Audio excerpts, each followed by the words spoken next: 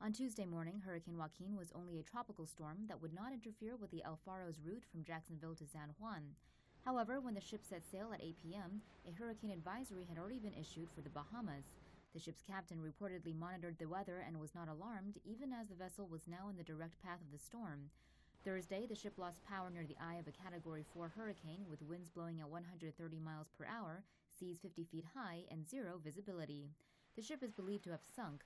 A life ring, a damaged lifeboat, and survival suits, one of which contained human remains, have been found among the debris.